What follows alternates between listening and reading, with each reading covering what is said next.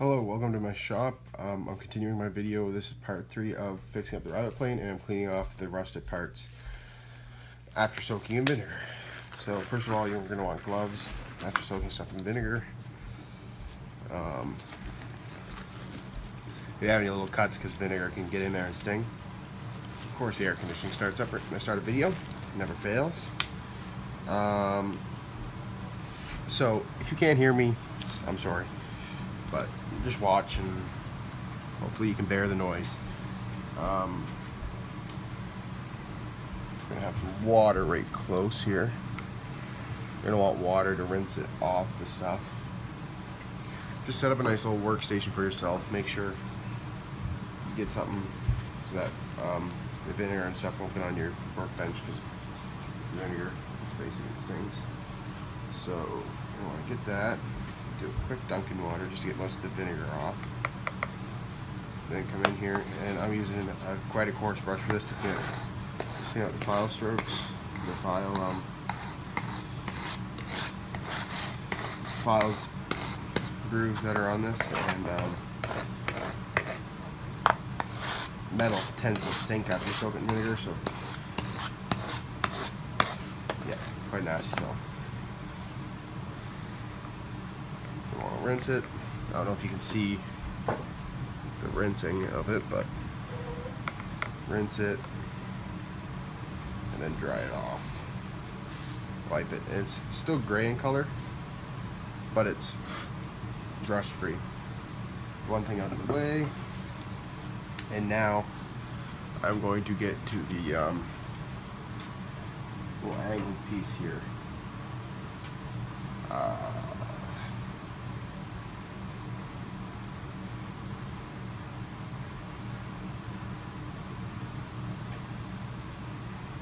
Some water. I'm just going to dry off the vinegar as I go, so as to not get it anywhere. Brush sort of out of the way with the water so you guys get a good look. And for this I'm going to use steel wool, because the brush sort of leaves marks and steel wool won't. Well, it does leave marks, but not nearly as bad as the other option. So get this scrub. This soaked for quite a while.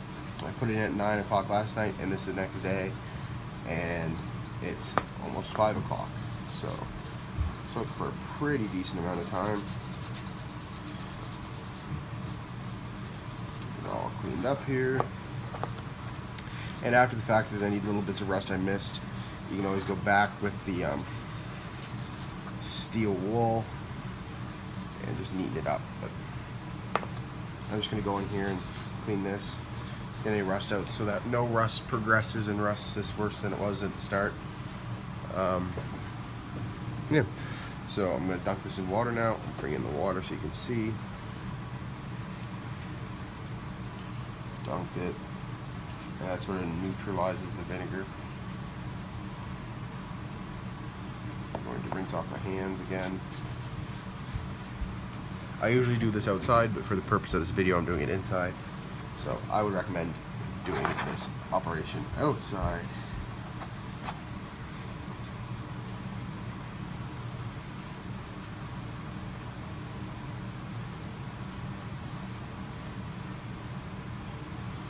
And what will happen is everything that I clean off right now will get a thin coating of rust on it again, just from being in water.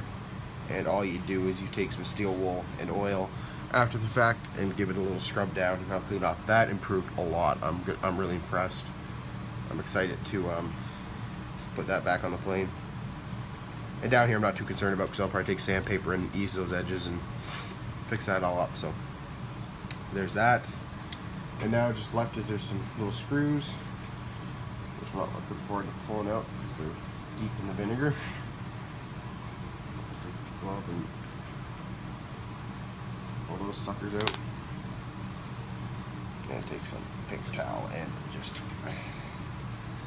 wipe off my hand. Try not to get vinegar everywhere. So there's the screw heads, and I'm not going to worry about the underside of these. I'm just going to literally flip this steel wool and just wipe it like that. get the majority out, dunk it.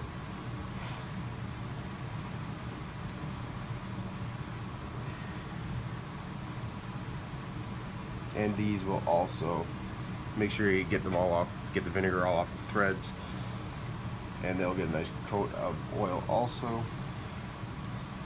Get this one cleaned up, same as the other. Use steel wool to scrape it away.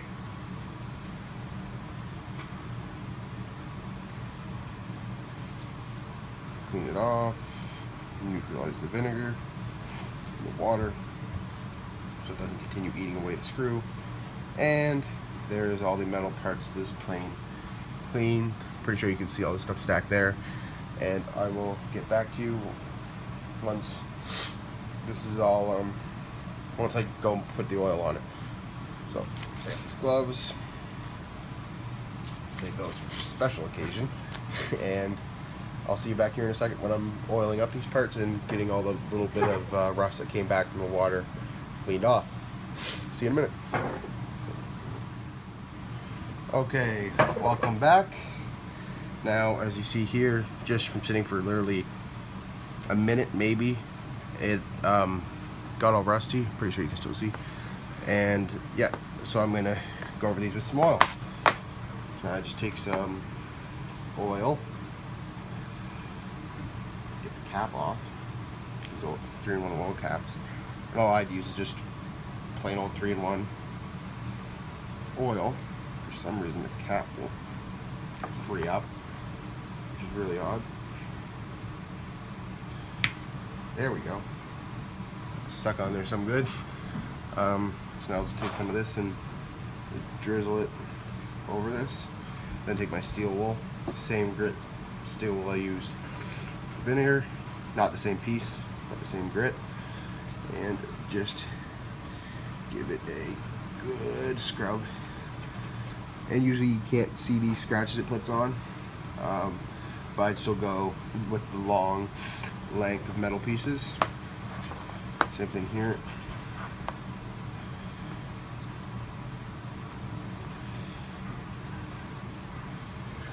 And this will clean off all that little residual rust. And make sure you get it all down in every nook and cranny so that any water or vinegar that was in there gets removed by the steel wool and oil. The oil will, I think, not 100% certain, but I'm pretty sure it'll flush out any, it'll sort of help, you know, water and oil don't mix, right? So it should help disperse any water that's left. Take some in here. This isn't to make it clean, well it is to get some of the grime off, but basically just to oil this so it won't ever rust, and then, well, not ever rust, it'll prevent it. And then I'll just take this paper towel and just dry it off, and there's still some crap coming off it, but, and I find the vinegar keeps the patina but gets rid of the rust. I really like a vinegar treatment because it just removes the rust if you time it just right, and don't leave it for too long. If you leave it for too long, it can wreck things. But if you, I always aim for under the suggested amount of time, and then you'll never go wrong. You can always just put it back in for a couple hours and then pull it back out again and see how it went. But I wouldn't get too concerned with soaking it for any lengthy amount of time, because you can always put it back in, but you could never, just like saying when you cut wood, you always cut it long, if anything long, because you can still cut it down, but you can never add it back on. Same thing, I apply the same theory with vinegar, I guess. And then take this, same thing we did with the vinegar, take the screw head and just scrub it around on there.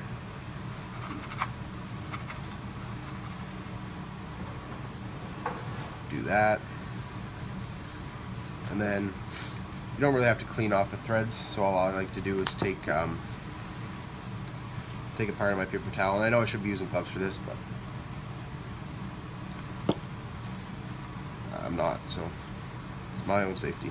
And then just take the screw in there where I soaked that with oil and squeeze and just twirl the screw around and that gets it all coated in the threads. And that's all you need. Reapply some of that and do it to this screw, and I'll get the top after.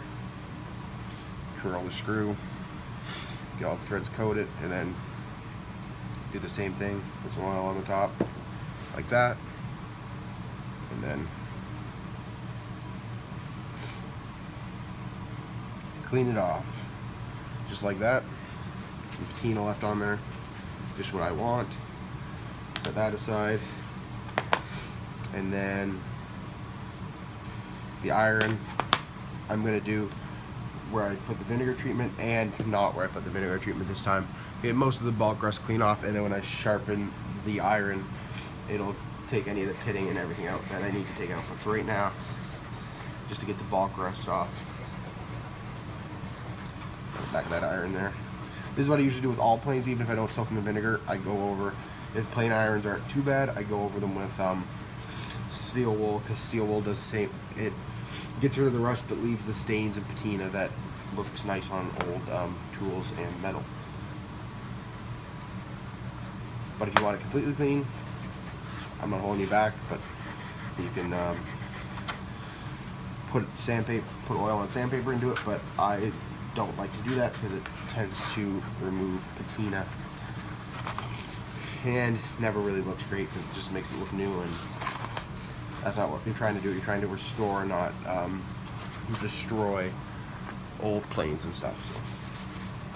So this iron has a nice coating now, and it gave this file a nice black look with vinegar, so with soaking, which I actually kind of like. So no big deal. So there's that. This part wasn't in the vinegar, so if you notice some little rust spots, that's because it wasn't in the vinegar. But if I would have soaked it, there'd be nothing left on that. So there's that. And now I'm just going to film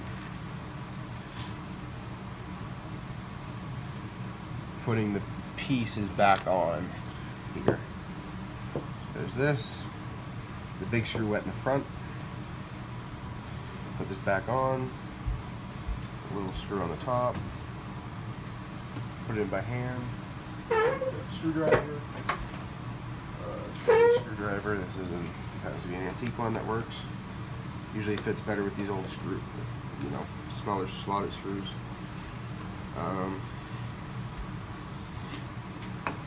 Put that screw back in, and I'm going to try to see how it's like that. I am going to try, and maybe not. Yeah, I'm just gonna have to sit where it stays. Can't really twist it around to the right spot. Screw that in.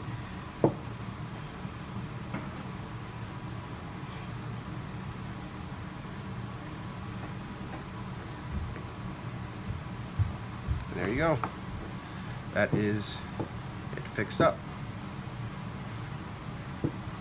So in the next video, I'll be filming sharpening the iron, putting it back together, and giving it a test run, and that'll be the final part. And anyway, so yeah, there you go. See you in the next video.